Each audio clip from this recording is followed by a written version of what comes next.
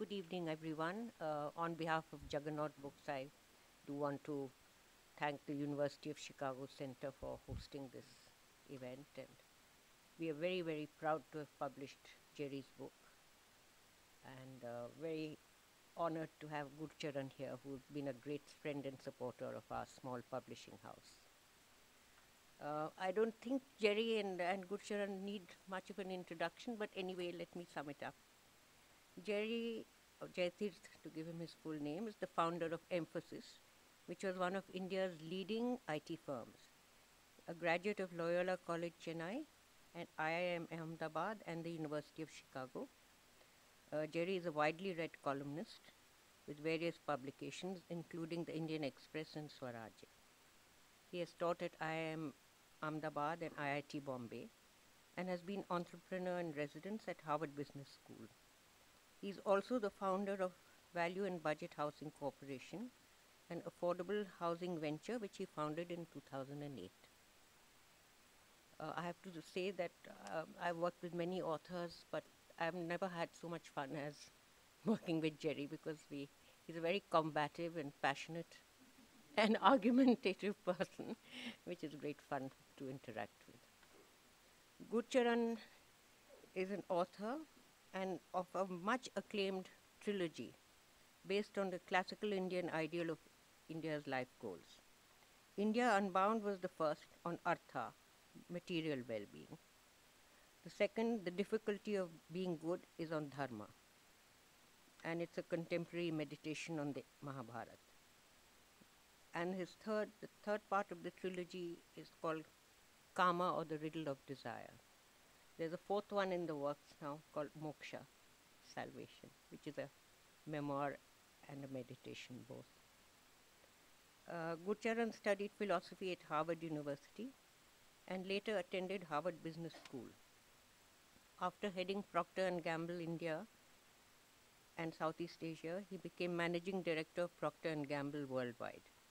He writes a regular and widely read column for the Times of India and 5 Indian language papers, and contributes to the Financial Times, Wall Street Journal, Foreign Affairs, and the New York Times.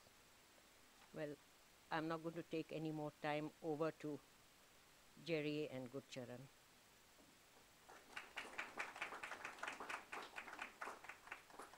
So, Jerry, my dear friend,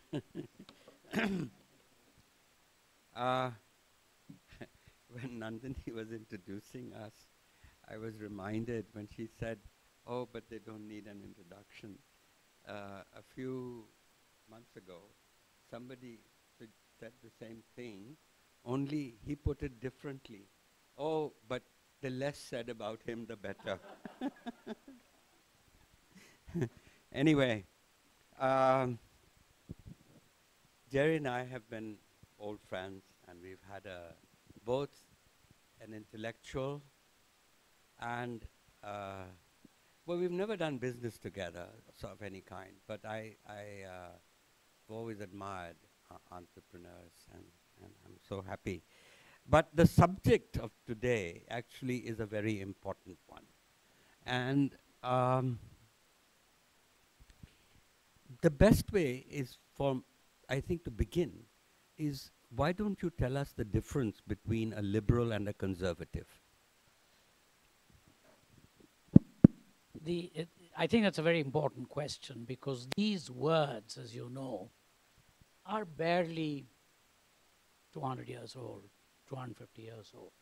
It's not as if these expressions go back to Plato or Isaiah or something. These are relatively recent expressions. The liberal essentially is a utopian. He or she wants to improve present society and move it towards a utopian goal, and is generally unhappy with the present social and political dispensation. They use words like hegemony and oppression and things. These are all favorite liberal words. In some sense, they derive their inspiration from Rousseau, who thought that primitive man was a noble savage, primitive humans were noble savages, and it's only social, political conditioning through history which has actually made us bad. It's the institutions and the organizations that have created the problems. If we went back towards primitivism, we would be better off. The conservative takes the exact opposite point of view. In some sense, starting point is Hobbes, feeling that primitive humans were in fact brutish, savage beasts, and it is the process of acculturation, of civilization, the institutions, the organizations, the laws, which have made us progress and get to where we are. Implicit in that also is a rejection of any utopian possibility. The idea that there will be some dramatic improvement in the human predicament, some kind of utopian destination, is really rejected by conservatives. At best, there will be modest, gradual, incremental change. At worst, we could go back, slip back into barbarism, which is why conservatives like reading Gibbon so much, because 410 AD is carved very much in the conservative forehead as a possibility that for 1,000 years you can slip back into a dark age. And therefore conservatives are very scared of radical or revolutionary change, especially those that promise utopias, which we believe will become dystopias. The similarities, both are against violence, both are for constitutional change, liberals and conservatives, as distinct from radicals who are for very drastic change. And by and large, for a long time now, at least from Mill and the utilitarians onwards, liberals also have been supporters of markets, like conservatives. But as I point out in my book, it's for different reasons. Conservatives support markets because we believe they are gorgeous, organic human institutions that have evolved over time. And they're voluntary and spontaneously. Spontaneously, voluntary, non-tyrannical, no intrusive state. Not liberal support markets because they're consequentialists. Markets work better than state planning. Therefore, we will support markets. It's not a moral judgment that they make. Ours is a moral and aesthetic judgment. So, if I were to summarize all that you've said in 2 sentences, Jerry, Yeah. tell me if this would be correct. Liberals prefer modernity while conservatives favor tradition and continuity. Correct. Liberals want rapid change. Conservatives prefer it to be gradual. Conservatives tend to be more nationalistic, religious, and market-oriented. Liberals are more secular and oriented to social welfare. How would you? Reasonable. I think those are all reasonable conclusions within the broad expressions of these. There's also one thing that I do want to point out, Gurcharan. Conservatism, particularly of the last 250 years, is essentially an Anglo-Saxon doctrine. And liberalism is, by and large, a continental doctrine. French, German, even Russian, but certainly French and German doctrine. And I think the reason also is, essentially from 1066 onwards, there is a continuity in English history, which is not there. There are severe discontinuities in French history, 1789 being, of course, the most important one, and in German history, too, as we know. So they do have, the historical influence has influenced their intellectuals to be more liberal when they are liberal. Otherwise, they can become totalitarian. We know that. So, coming closer to India, Yeah. we have the Congress Party and we have the BJP. Would you call one Congress Party as a liberal party and the BJP a conservative party? Broadly speaking, yes. I think that's a fair thing to say. But obviously, in modern democratic politics, in order to win votes in elections, people make compromises of all kinds. So that, it won't, necessarily fall into that one. Let's go back to England again and look.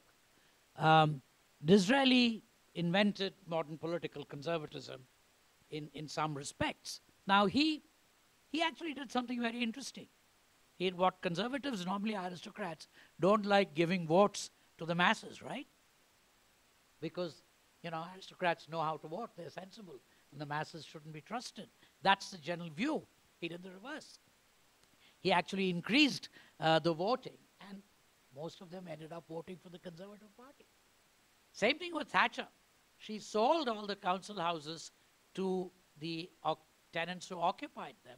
When they became homeowners, many of them who were Labour supporters ended up voting Conservative. So in actual fact, we do certain things that are not completely in keeping with the stereotypes, particularly to win elections.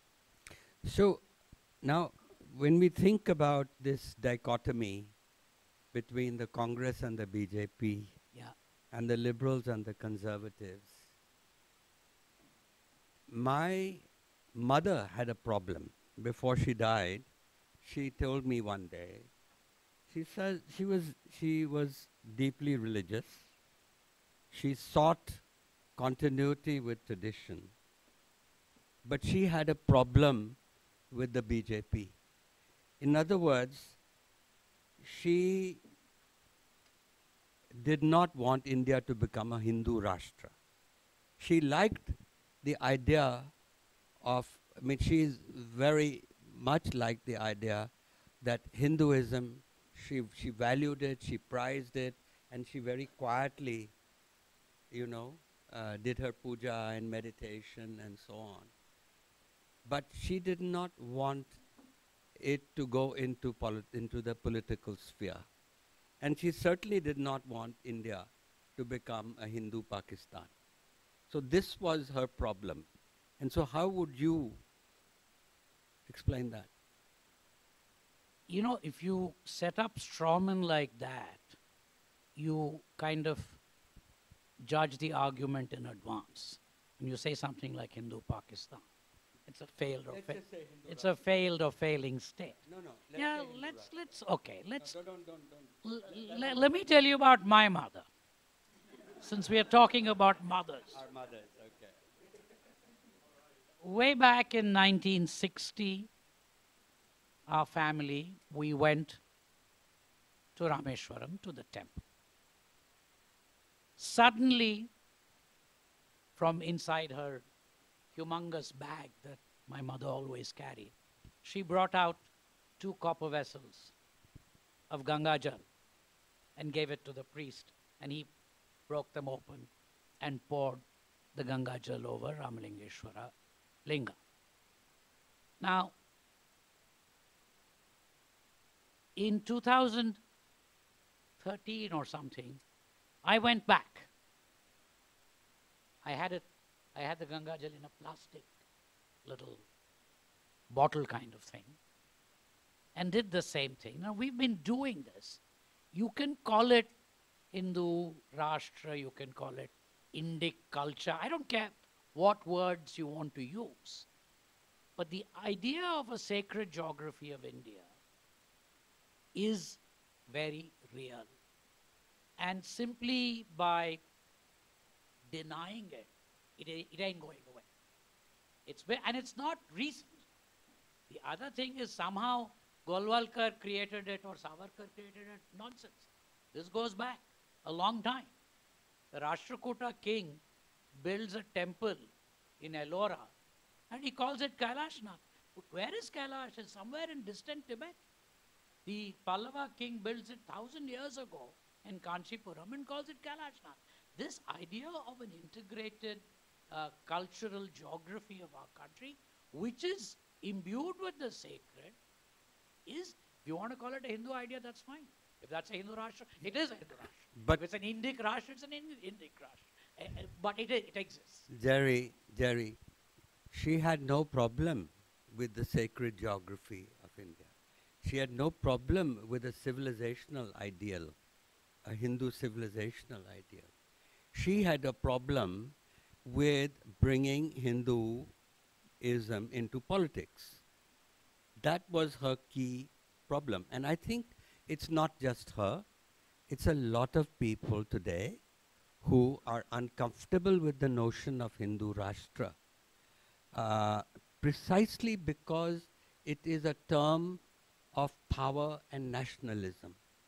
And and so that is where, you know, if nationalism is quietly a term or a civilizational ideal, memories of your childhood, we all love that.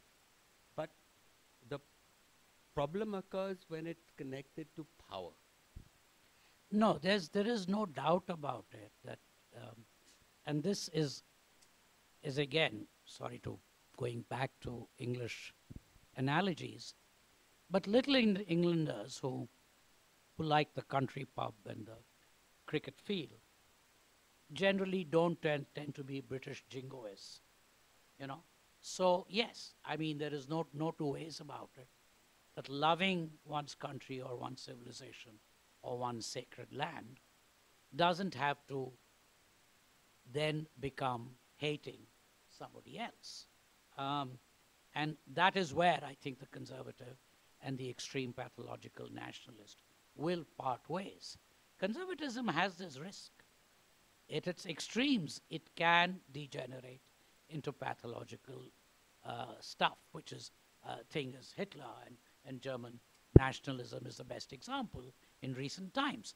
But you don't judge something by talking about its exaggerated caricature. And if socialists today asked me that the moment they opened their mouth, I said, but you're Stalin. You know, they would say, hey, wait a minute, you don't judge us by the monster of one extreme. So the extreme pathological danger, if your mother sensed that danger, that is a danger we should be aware of. But we should not get so obsessed with that danger that we start pretending that before January 26, 1950, there was no India. India only exists because of some book that was written in Delhi. No, it's not true.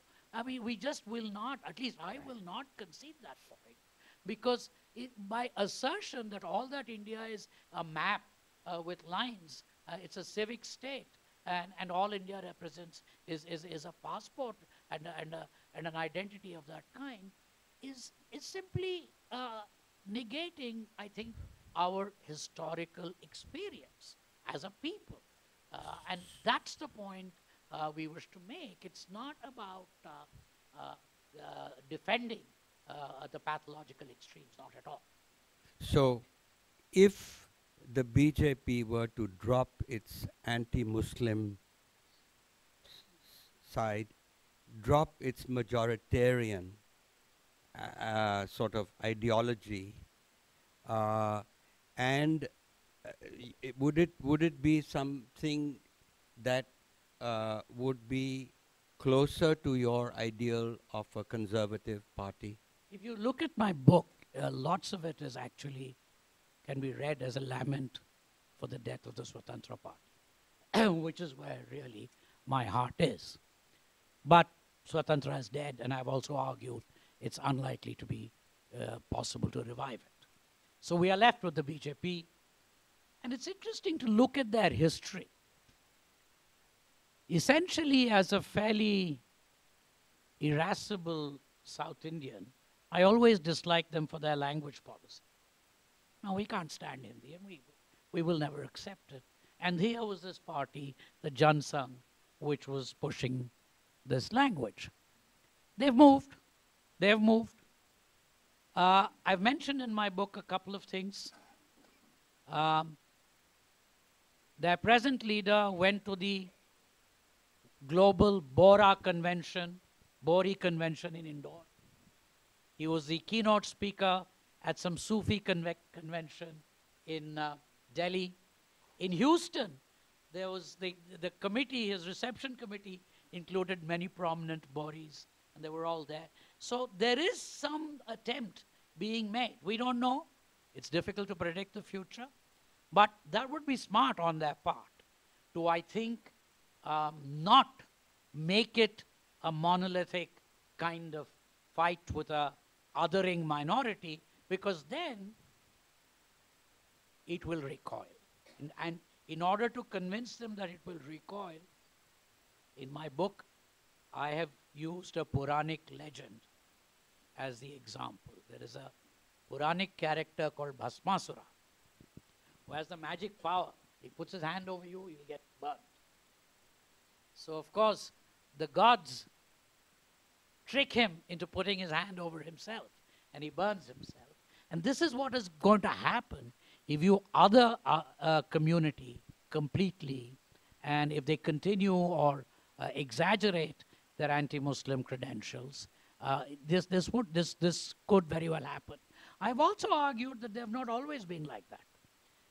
Before 47, actually, the Hindu Mahasabha had a coalition with the Muslim League, both in Bengal and Sindh. They have worked with people. It's not that they're always, recently Ram Madhav engineered a coalition for them with Mehbooba. So it's not as if they're always doing it. Sometimes they do it, it's political stuff. But we have to wait and see how they evolve. And in that evolution will contain many of the different seeds of our future as a country. Yeah, and I think what your book actually reminds us again and again is the importance of hearing voices of moderation. Moderate Muslims, moderate Hindus, the kind of voices that we had aplenty during the freedom struggle.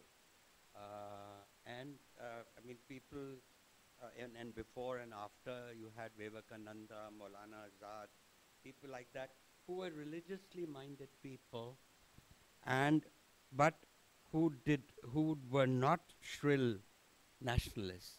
I mean, they would have thought it very odd that in a country where 80% of the people are Hindus, the Hindus need to feel insecure, and Hindus need to talk about Hindu nationalism, which is again a sign that I've kind of dealt with this issue. I think the reason for that is because starting 1968, the academic and journalistic establishment in India, as well as in North America and Europe, has become a leftist den.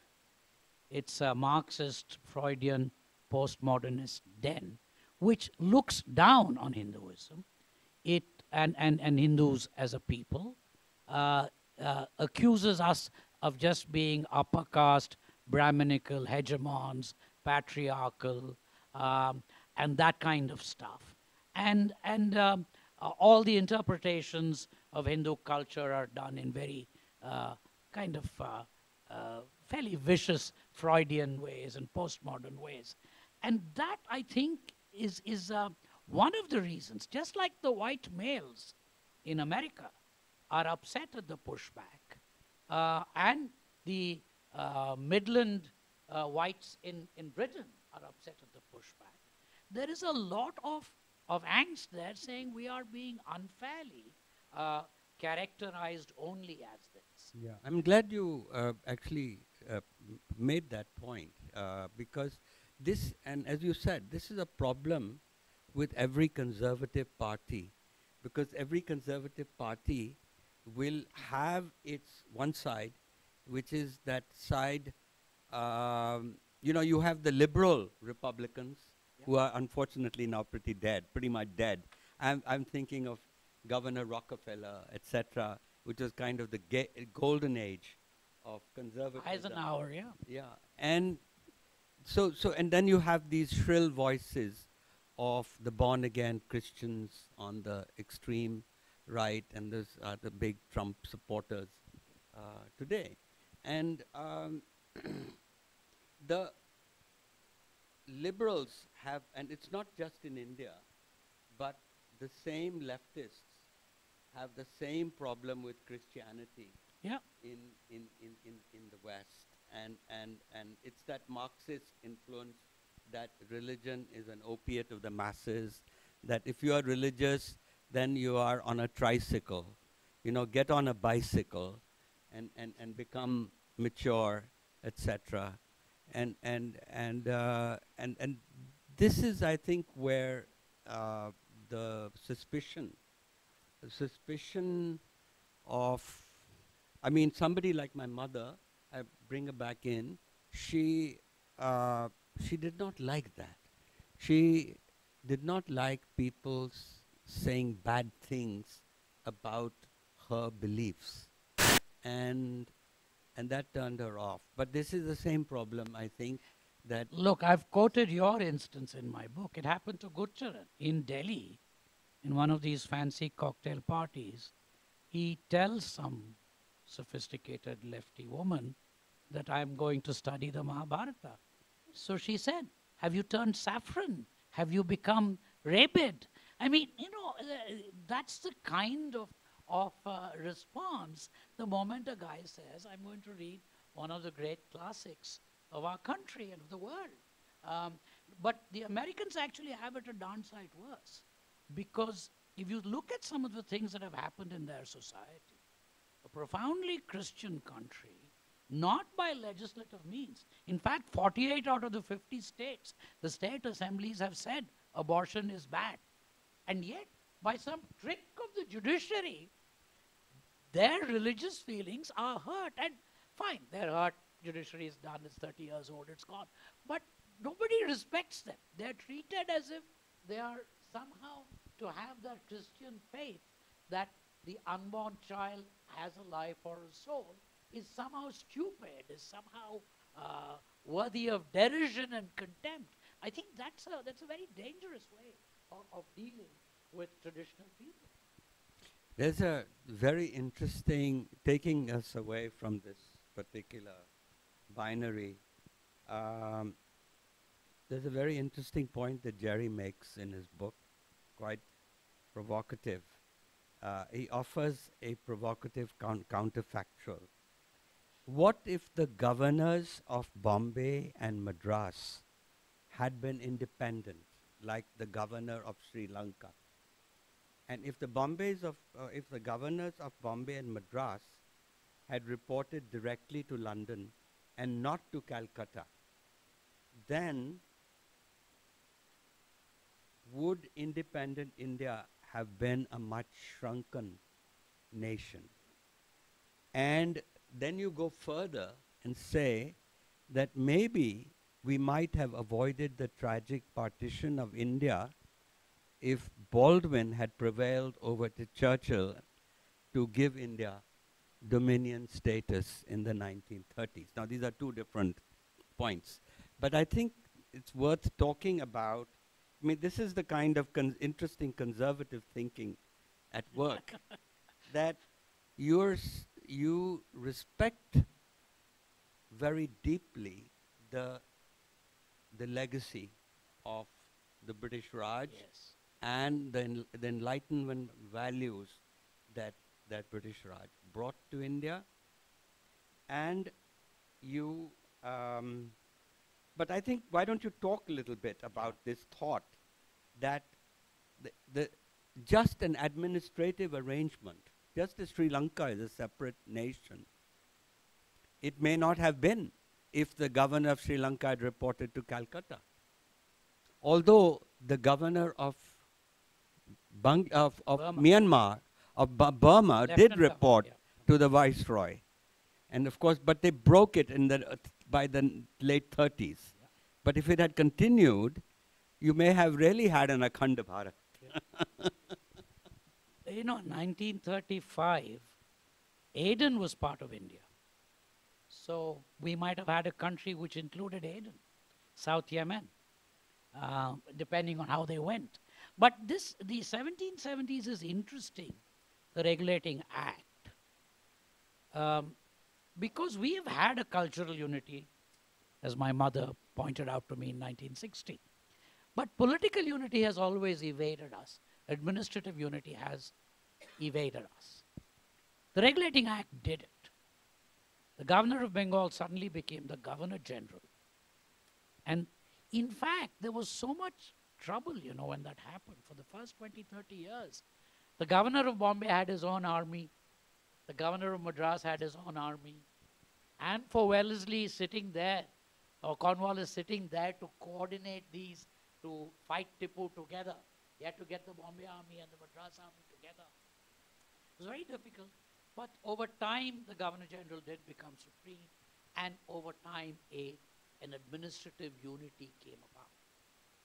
Now, that is one reason why I have accused in this book of Jinnah of being the radical and not the conservative as he is normally portrayed. Because this is something from 1770s, over 180 years, gradually the country is getting more and more united, administratively, politically. There's a Reserve Bank of India established. There is a government security press established in Nasik. There's, gradually these institutions, a federal court established, gradually the institutions are coming together. And then this man goes and says, let's do abrupt surgery. That is a radical choice. That's not a conservative choice. The other counterfactual that you're talking about is the conservatives, unfortunately, in England, particularly the Churchill variety, did themselves a great disfavor and did India a great disfavor and Britain a great disfavor by not being reasonable, which was not untypical. If you think about it, in the 1770s, George III and Lord North were quite stupid the way they dealt with the 13 colonies. They were also Tories. And Burke, even though he was a conservative, opposed them and supported the 13 colonies. If they had given India dominion status, and I think there might have been a completely different history. And many of them did want to. And Gandhi almost negotiated it at the Round Table Conference. But, then Baldwin lost, something, Ramsay MacDonald, all kinds of things happened in domestic British politics. And then it just disappeared the whole idea. You mentioned Edmund Burke, and I've always been a great admirer of his, and both with regard to his thinking on India as well as France. And Burke did bring closure to the restless English mind over the violent French Revolution, and which was as startling and tragic as our bloody partition. His message, as I've understood it, was essentially the conservative credo: stop chasing utopias and worry about common decencies. Now, I just wonder if a figure like Burke today, our problem in India still is, and we have realized it once again in this last 6 months, that our problem still is that we haven't brought closure to the wounds of partition. They keep getting opened up every decade in some way, as they have got opened up with the change in status of Kashmir. So, I guess the question is that liberals like Nehru have tried but failed to bring about a non-resentful assimilation of Kashmiris into India. Might a conservative today, someone like, say, Rajaji, whom you admire, and I do too, that would a true conservative figure who was non-majoritarian, could he bring this closure? Closure to these kinds of wounds can come about in many ways. Tolstoy's War and Peace brought closure in Russian history to that terrible episode of Napoleon's invasion. And for decades, the Russians were in pain, and then War and Peace. So a great writer can do it. I'm asking Jerry whether a conservative like Burke can do it. Well, and who might such a person be? If you notice, though, Burke failed to convince the British government to treat the colonies better. He failed. And they lost the 13 colonies. On India, Burke again failed. He wanted the Board of Control to be controlled by the British House of Commons. He wanted a parliamentary commission supervising the Indian Empire. They refused. They appointed a Secretary of State for India, and the executive branch took over, primarily because Pitt and the king wanted to keep patronage in their hands. They didn't want it to go to the parliament members. For whatever domestic reasons, they did that. So, in fact, the problem with Burke is he was right, like Rajaji, before his time, and not listened to. And this is even on India, how many times he made speeches where he said, hey, listen, don't be foolish and think that you, East India Company, know what is best for this country. They've had kings for a long time who've done all kinds of experiments. Listen to them. And again, the Laosian people like that refused to listen to them, and you had the tragic consequences of 1857. Now, to come to more your specific question, it's an interesting question to ask. How would a Rajagopalachari have dealt with Kashmir? I think Rajagopalachari's solution in the 50s and 60s was a closer alliance with America would have automatically taken Kashmir off the Indo-Pak disputation map. America would have had a vested interest in somehow getting closure there. That's one solution that one can think of. The other kind of way is a little bit like Patel's. Even when we invaded Hyderabad, he didn't depose the Nizam. He made the Nizam the Raj Pramukh of Hyderabad state. So here is a guy, the previous 200 years, he's had this Muslim title of Nizam. He gave him a Sanskrit Hindu title of Raj Pramukh and said, you sit here. And same in Rajasthan, he made the Jaipur Maharaja the Raj Pramukh because Jaipur was the richest and biggest state.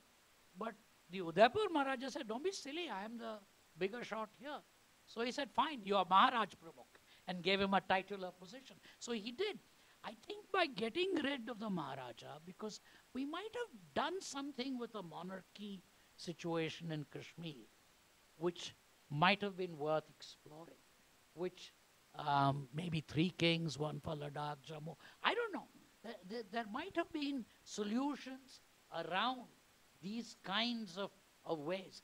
For instance, I have mentioned in my book, one of the tragedies of Bastar, of that part of the country, is that in the 60s, we killed the Raja of Bastar. Ravi Chandra Bhanjdev was killed by the Madhya Pradesh government police. He was an educated guy, and he would have been a very good interlocutor between the Indian state and the tribals. We lost that. He was also a high priest of Danteshwari temple. He was a traditional leader, but we did something stupid there. So there might have been, Gurcharan, it's very difficult to speculate, but I'm a great believer in monarchy. I think Nepal, Afghanistan, these countries have done themselves a great disfavor by getting rid of monarchy. And certainly we Mysoreans have lost out by losing our Maharaja and acceding to your country. I didn't imagine I'd be sitting on the same panel as a royalist. So let's come to today. Yeah. It's all very well to think back about Rajaji and Patel as a kind of conservative figures, Vivekananda, Maulana Azad, such people. Syed Ahmed Khan, but always underestimated. Yes. Brilliant man, brilliant. But let's come to today. And this is a question that Ramchandra Guha raised a year or 18 months ago in Caravan magazine. He wrote, the cover was, "Where are India's conservative intellectuals?" And he argued that this was a very serious problem today, because if you had such people I think you would have had a richer BJP, a richer right, a richer conservative potential movement. And it could have helped BJP modernize its ideology, shed its divisive majoritarian mindset. But more importantly, I think it would have broadened BJP's appeal to a lot of younger people today who are who are attracted to Modi because of the jobs promise and now are feeling somewhat disillusioned. So I'll just, before you answer, I'll just also add that one of the problems I have noticed is that you go to a university campus in India or abroad, and everybody is basically a liberal, liberal and a left liberal at that, and not a liberal like me, which is Just call them lefties, Gurcharan. all right. Don't call them Anyway, liberals. the Just problem lefties, I is call them. but the problem is that these people, their hearts bleed for the poor, for the Dalits, and all the dispossessed. But in fact, when it comes to people who disagree with them intellectually, like the conservatives or the right, they get very angry. And so the question is really to get conservative intellectuals, the kind that Ram Guha is talking about. You need an environment in the universities which makes them welcome, that you disagree with us, but we can debate that disagreement. But it's not like you are beneath contempt kind of attitude. That sort of polarization makes it very difficult. And also what makes it difficult, Jerry, is the fact that generally there, people who have that ideology, the RSS type of ideology, are less comfortable with the English language, I've found. And so universities, there's a premium on being able to interrogate people in English. So that puts them at a disadvantage. What I'm saying is, I'm answering partly Ram Guha's problem, because I think that's a very important need for the country, to produce conservative intellectuals. I think the problem goes back to 68, both in the West and in India. Essentially, after 68, the humanities and social sciences in the West were taken over by the followers of Foucault and Derrida systematically over a period of 4 decades. No one else got admission to PhD programs. No one else got tenure-track jobs. No one else got promotions. So if you look at an American university today or an English university, in London School of Economics, where my daughter was doing her master's, an Israeli alumnus came. He was a techie guy. He was not even a social scientist, and he was going to make some presentation on technology. And he's an alumnus of the school. The faculty and the students banned him because he was Israeli. He had to go outside the school and give a talk. That is how much of an anti-Semitic outfit London School of Economics has become. So this is there. Here, I think Indira Gandhi realized that these leftists were dangerous in 68. After Paris and after Berkeley, she said something similar may happen here. So she and her sidekick Nurul Hassan decided to create these universities and these centers of research where they would tame the leftists, let them sit and have their tea parties and talk rubbish and write papers to each other, among each other. So, but that, which meant in any of these universities, Jadavpur, JNU, doesn't matter where, you couldn't get promotion, you couldn't get job, you couldn't get anything. The ISS, it doesn't matter, unless you were of the Marxist or postmodernist persuasion. in fact, and even in America and England, where there are Indian studies, they have started dominating it. Freudian, Wendy Dodd, some other Marxists somewhere else. They dominate the place. And then, of course, lots of Indians want to get PhD and recognitions in that. So this whole academic establishment has become a problem. So what's the answer? Okay, it's not something you can solve tomorrow. The first thing is, if you appoint fellows who say that Rama was going in a plane and so on, that's a self-goal. That is stupid. You don't want to do that. And that's what these guys have done many times, and that's really backfired. That is not smart. If the problem started in '68 and it took them 50 years to capture academia, we're not going to recapture it in 2 years. It's going to be a long haul. And we have made a beginning in business schools and economics departments because they are by and large pro-market, and therefore they tend to fall into that thing. But we now have to systematically work this through, and it's not going to be easy. It's a long haul battle. So Ram Guha has identified the problem. The solution, like all conservative solutions, is slow, gradual change, incremental stuff. It cannot be done by simply changing 5 vice chancellors, by changing some appointments committees. Those things actually will end up backfiring. It takes a long haul to be able to do that, and they're struggling in the US too to do it. It's not so easy. So what are some of your heroes, current contemporary conservative heroes in the world? He just died 2 weeks ago, my great hero, Roger Scruton. Clearly one of the finest thinkers of our times. And very much an intellectual descendant of Burke. There's no two ways about it. Within India, frankly, I think we have... Well, I guess Bill Buckley was there, certainly, talking the right things. Who's this guy? I'll get his name. He writes the New York Times. There are Brooks, David Brooks.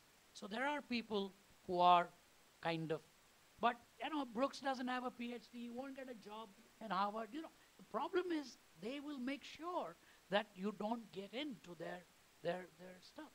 Okay, what about India? Okay, I think I've been revisiting. One of the problems you said is language.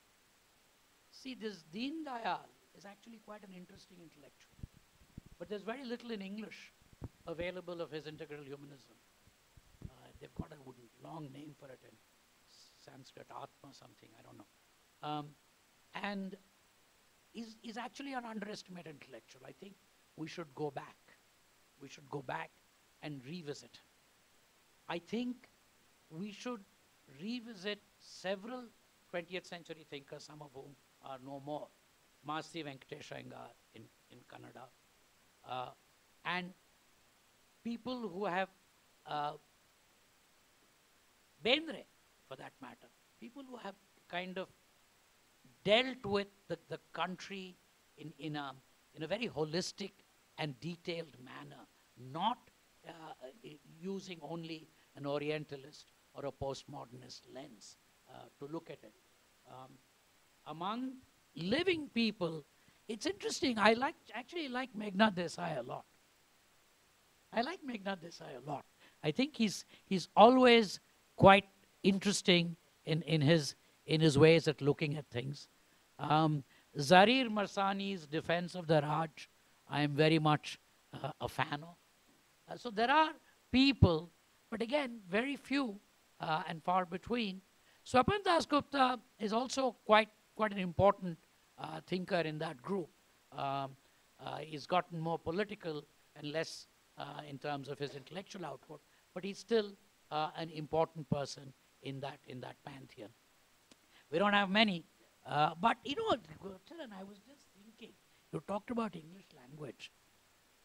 I have on my desk in my office lectures on the Ramayana in English. Guess by whom? The Right Honorable V.S. Srinivasa Shastri. scholar of Tamil, scholar of Sanskrit and of English. In England, they called him the silver-tongued orator for his English oratory. So there was somehow, at least in southern India, we didn't have this problem of not being able to transition back and forth between English and Sanskrit or English and Kannada. So, or English and Tamil or English. Well, we have that problem today. Jerry, why don't we open it Sure. up to questions? Yeah, we have talked for long enough. Comments, questions? Yes, sir.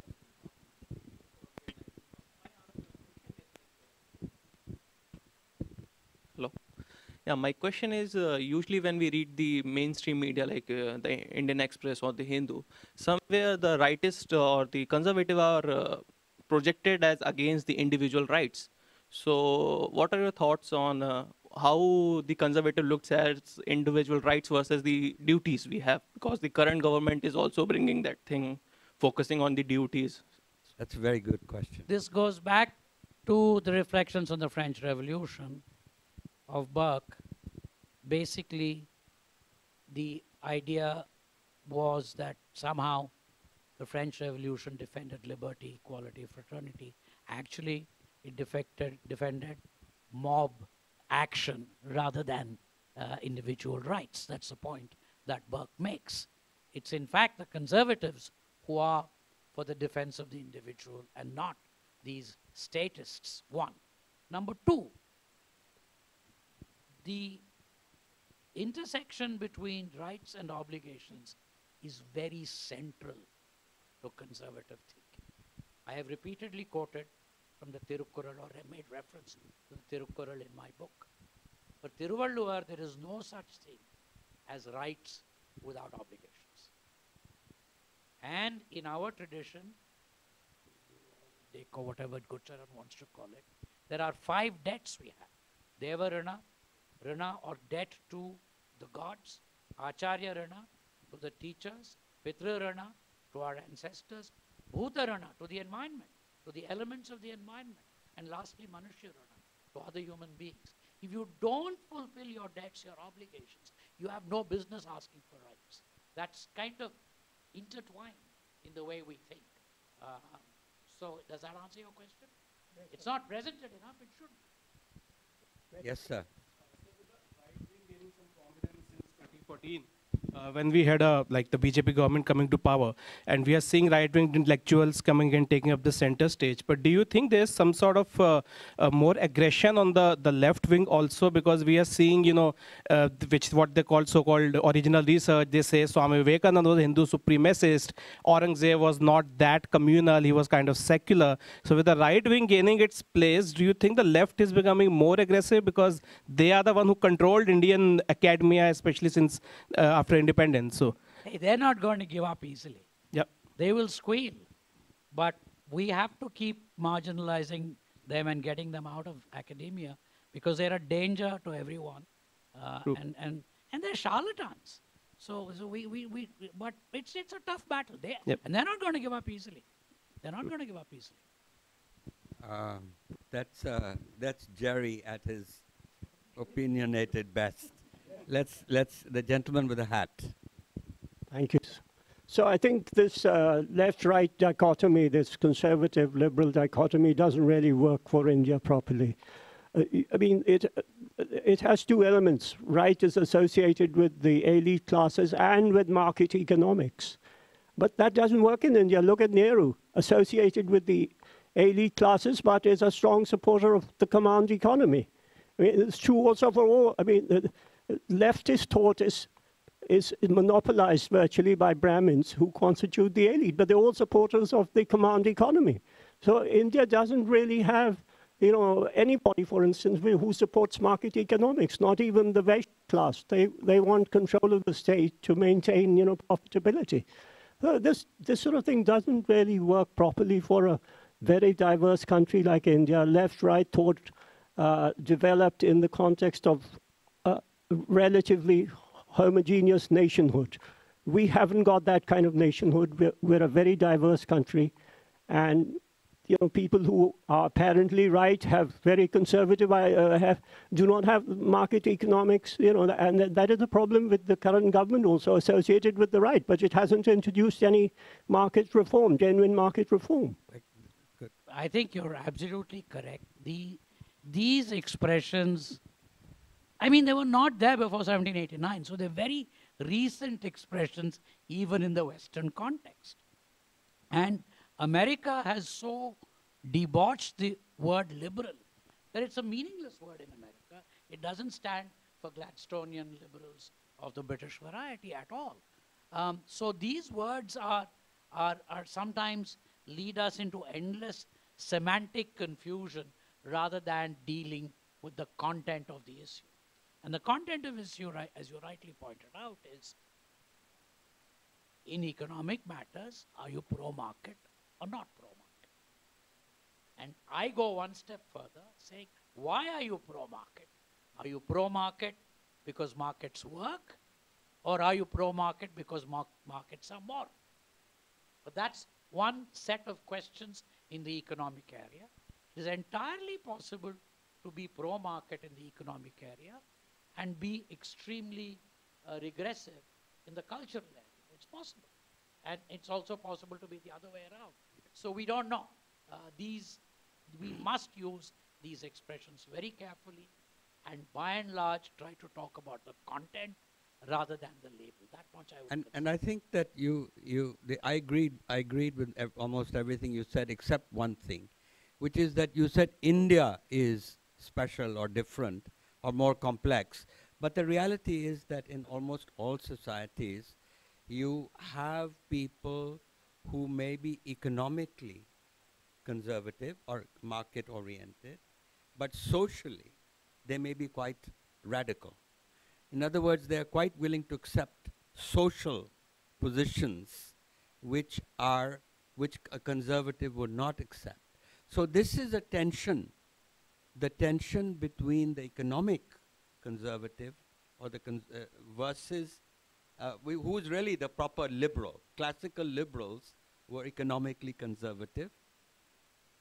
And so I think the best way to think about it is always ask, this is where left liberal is a good way to put it, because they don't believe in the market, or they have less trust in the market, but socially they have the very much more of a liberal position. Okay. All right. Yes, didn't see you. Please.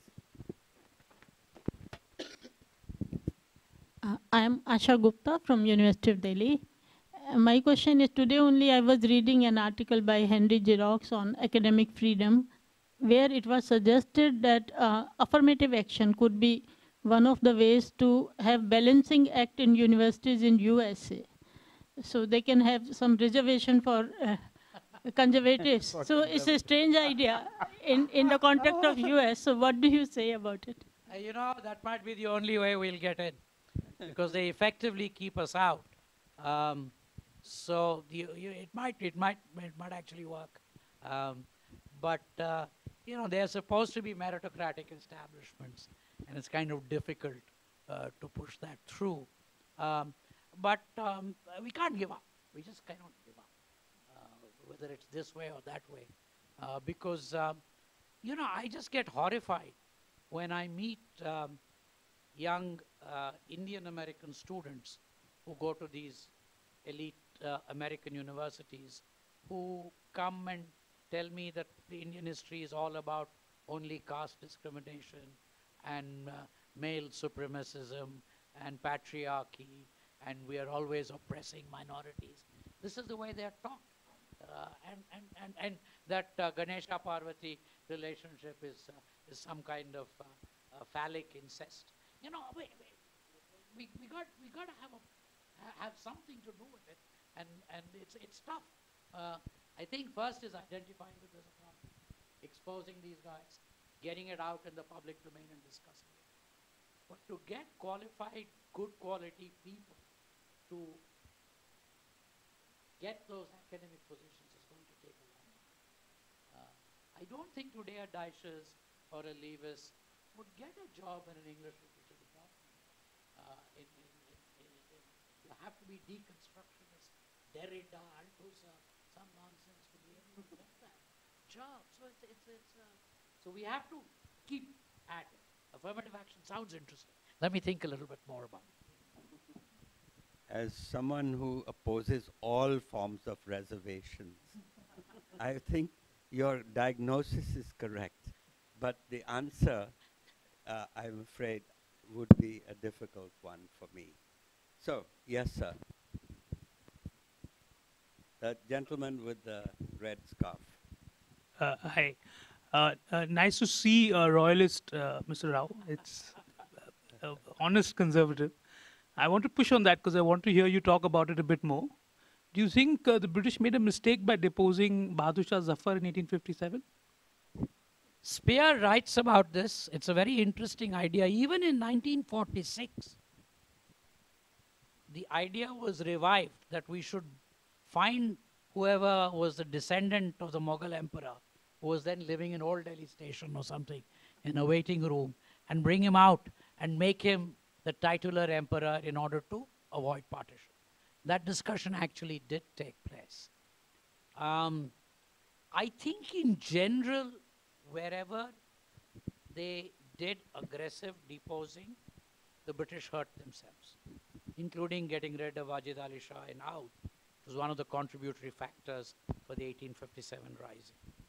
When they did get rid of Tipu in Mysore, they brought back the old Hindu Maharaja. So those things were kind of smart on their part. Yes, I think they could have done a little bit more in trying to deal with Indian monarchical institutions. And the conservatives, again, Curzon was for it.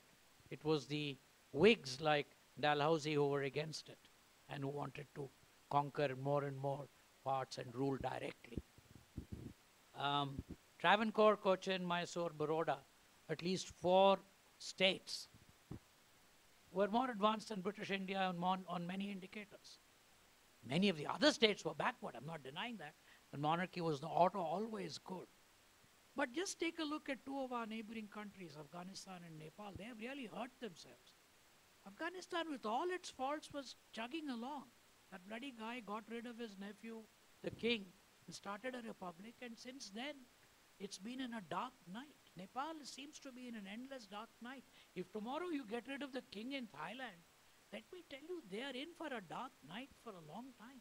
So monarchs sometimes are able to keep a sense. Belgium, there's only one Belgian, he's the king.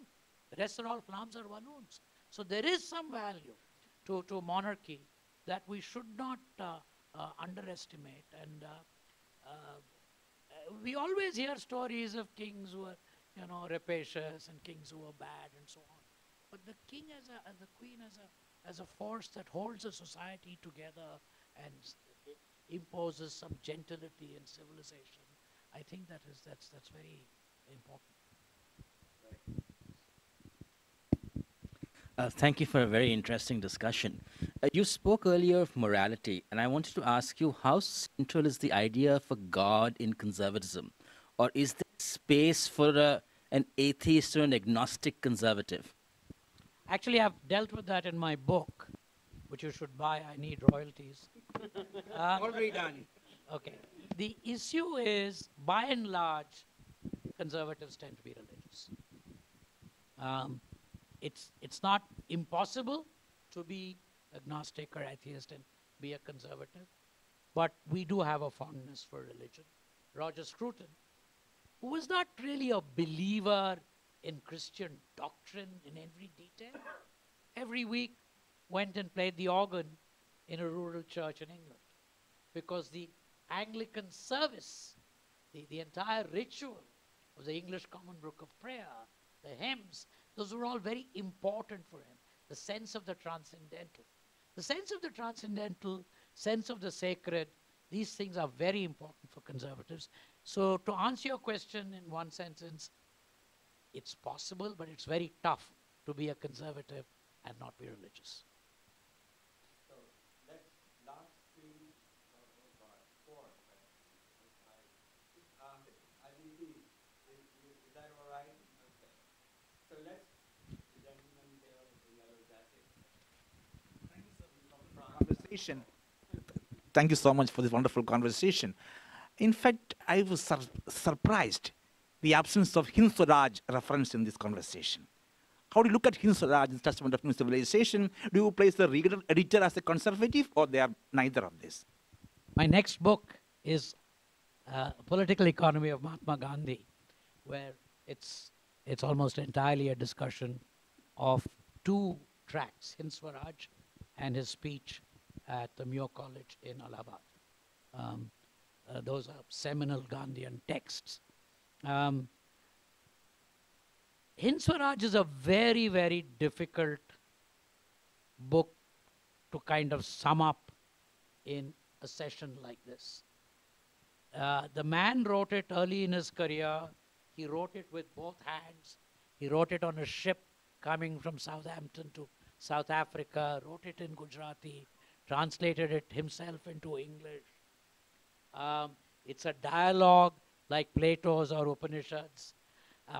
It's a commentary on the state of India, on the state of imperialism, the state of Britain. It is also a magnificent work. The two best editions I've come across are Anthony Parel's, and there is one that this fellow who was Sabarmati Ashram ka secretary, Tridip Shurut, has done. Both are outstanding editions. Parel's introduction remains the high point. It is not a conservative. It's a very complex document. And I don't think, I've said it in my book, these are two individuals of modern India, Gandhi and Ambedkar. Nobody should try to claim them entirely. Not conservatives, not liberals, not socialists. Because if you do, you're wasting your time in an irrelevant argument. These guys are so big and so mutually contradictory in so many things they have said, and so capacious. Let them be as sui generis, one of a kind. So that's my response as to why Hind Swaraj. I have made some references to Gandhi in my book, but Hind Swaraj is a very complicated story. It can't come in such a short book. No. Hi, good evening, sir.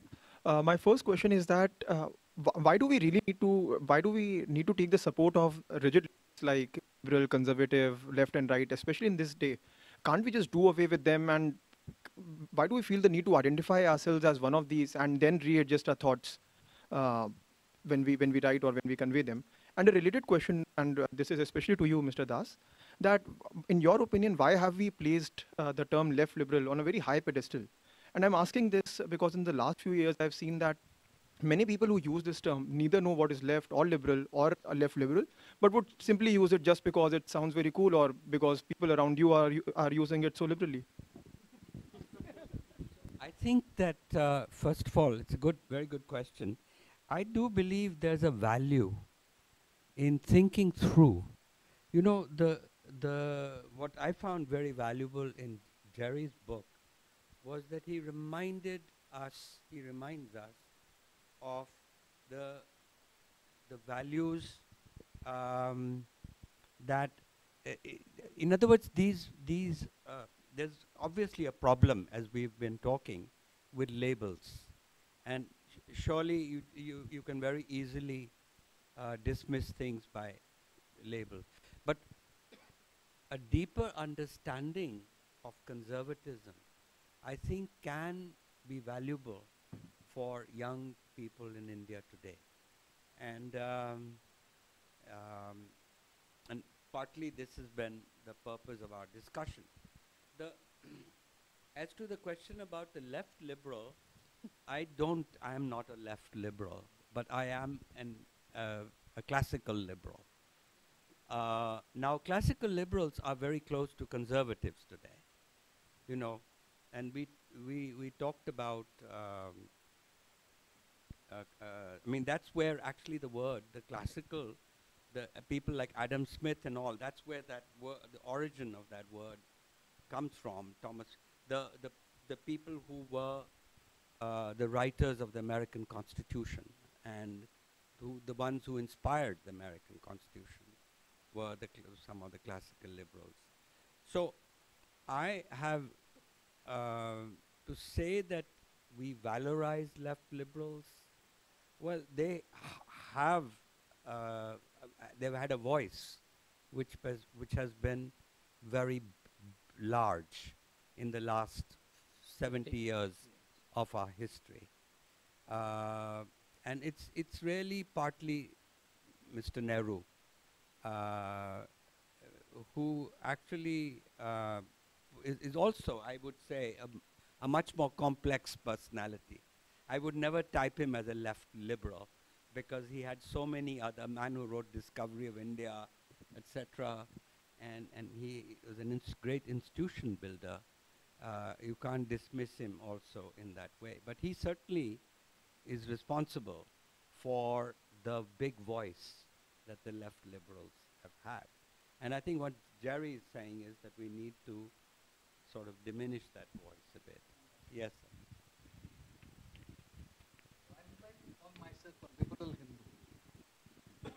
So I come back. You started by saying that, well, yes, Congress would be a more liberal party and BJP would be a conservative party. If we apply that to the present regime, and you talked, and Jerry also agreed with this, and you talked in terms of conservative, liberal, radical. I think the present regime, I would like to go one step further. It is actually disruptive in the various things that it is doing. Now, in that way, I mean, there is a series of things that I would say where their interventions are disruptive. Now, Jerry, would you like to say that, well, yes, we are somewhere nearing that extremist pathology that you warned us of? No, that's a risk. I don't think we are there, but it's not something that we should ever stop worrying about because it happens quite quickly when it happens, as it has happened in different countries. Between the tennis court oath and the guillotine was what, just a few months. It wasn't as if the French Revolution deteriorated from a gentlemanly discussion on a tennis court to killing people. So these things can happen very fast. So we have to be worried. But I don't think we are there at that point in time that you need to worry about getting a visa and moving somewhere else. I wanted to ask Jerry, is a secular nation state a utopian idea? I think this secular idea in the nation state is really goes back to the French Revolution, and that's why I dislike it. Because I think England doesn't exist without a Church of England. You know, so this idea that you can create, that's why I also don't like words like majoritarian. Because I think it is everybody's job to respect the sentiments of the majority. What's wrong with that? You know, somehow by giving it that, using that adjective, you make it sound bad. I think it's a tough one. The separation of church and state might be a better doctrine than secular. Secular is not a very, fact is, and there could be some churches which are overwhelmingly there, like the Church of England. But Jerry, isn't that the idea of secularism in the Indian Constitution, the separation? There is, first of all, the Indian Constitution never had the word secular until Indira Gandhi introduced it. Its spirit is secular. I was present in this town, by the way. I attended 6 days of the Keshavanand Bharati arguments that Palkhiwala made in the Supreme Court. I was there in the audience. And Justice Hegde interrupted Palkhiwala, and he said this. He said, Mr. Palkhiwala, the word secular is never used in our constitution, yet its spirit is entirely secular, which is a very Indian definition of secular. What it meant is it's non-discriminatory. And non-discriminatory, one can agree. Ashoka's spirit of secularism, of respect for all religions, rather than separation of church and state, is another way to think of our country. We talked about Nehru. if you go back to Discovery of India, Island and Unwin publication, came out in the 50s, green book, paperback. Cover, Maheshamurthy of Elephanta. So Nehru was very much into the Hindu things, you know. The gentleman at the back.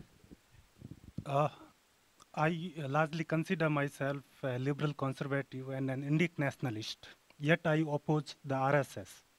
It is because of two reasons. RSS understanding of politics and nationalism is taken from the interwar fascist movement of Europe, and their understanding of Hinduism and Indian civilization is taken from the Puranas. Because of these two reasons, no sane Hindu intellectual could support them. They are just a collection of duffers. Okay, that's the Noted. last word. Your opinion is noted. Okay, And finally, last question. One fact, the Article 25(2)(b) states that it is the duty of state to protect the rights of Hindus.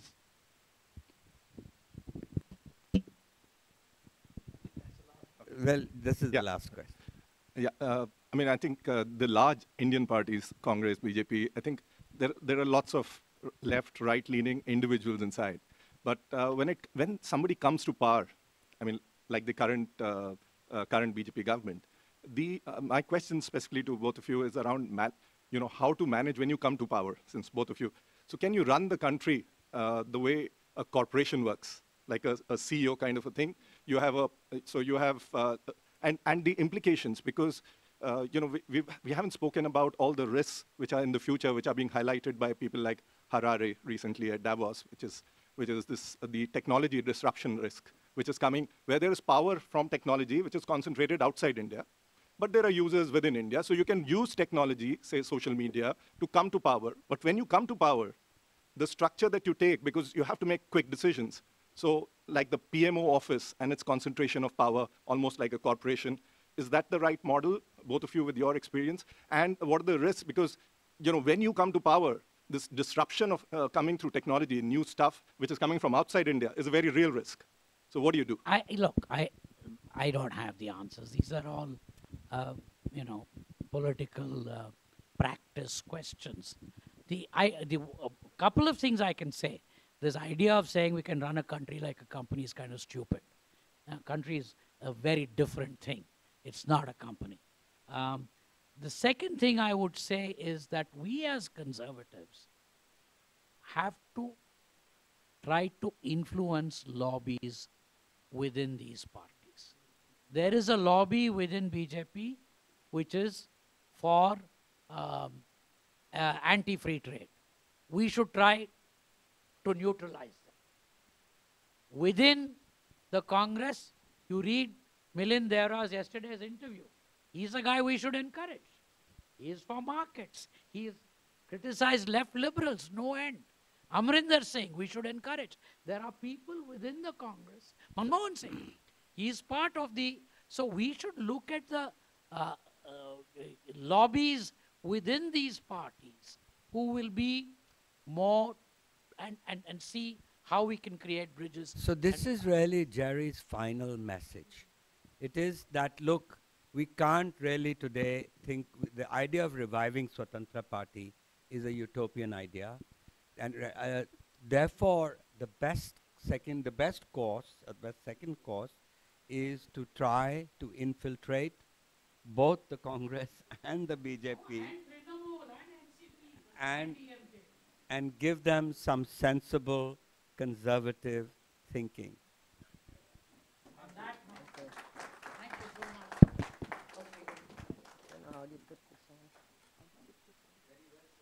Thank you so much, everyone. Most illuminating, scintillating, and delightful. Thank you, Jerry. Thank you, Gurcharan.